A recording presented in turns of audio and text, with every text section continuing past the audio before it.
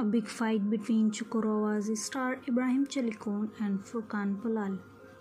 ATV's popular series Once Upon a Time in Cukurova, the star of the series got into each other, while the result of the fight, in which threats were flying, was ending in the prosecutor office, and the producer has to intervene.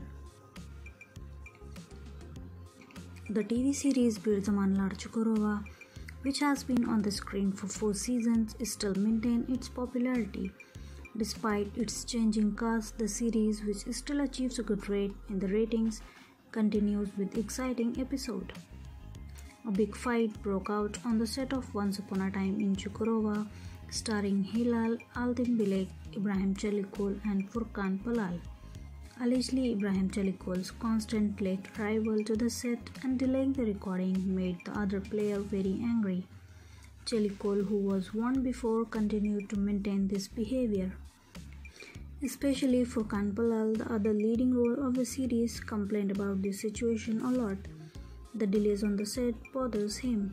While Palalı wanted to talk to Çelikkol about this, what happened? Allegedly, the two, whose conversation turned into arguments, got into each other at once. It is said that Çelikkol threatened Palalı in the fight where the first were flying. Upon the situation, Furkan Palalı left the set in Adana and returned to Istanbul to complain about Çelikkol. With the intervention of the producer Burak Saiksar and Timur Savci, peace was declared between the two, and no statement has been made yet from the parties involved. Let's see if this fight will affect the course of the series. So friends, what do you say? Please share your thoughts here and don't forget to subscribe.